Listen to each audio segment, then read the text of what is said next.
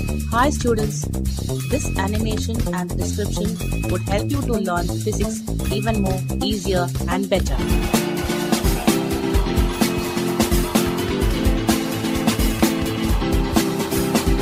So please do watch it and enjoy learning physics.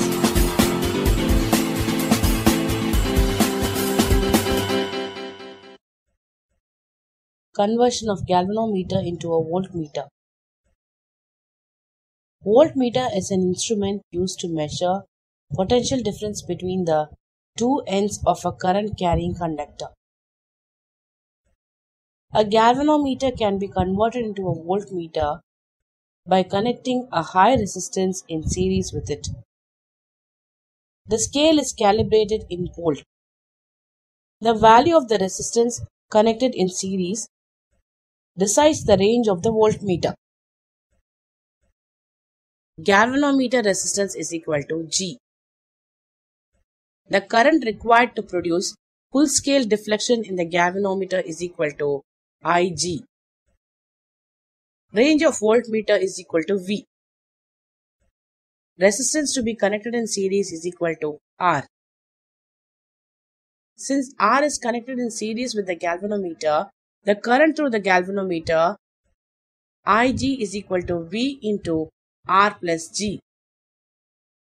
Therefore, R is equal to V by Ig minus G.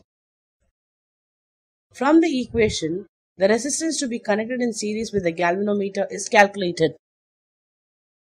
The effective resistance of the voltmeter is RV is equal to G plus R.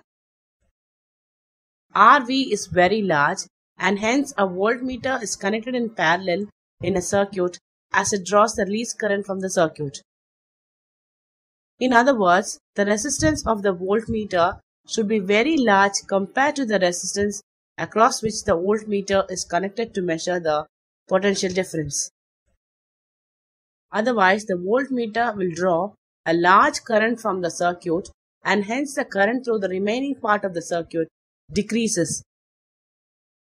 In such a case, the potential difference measured by the voltmeter is very much less than the actual potential difference. The error is eliminated only when the voltmeter has a high resistance.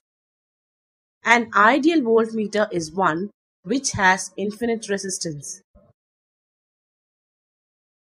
Thank you for watching.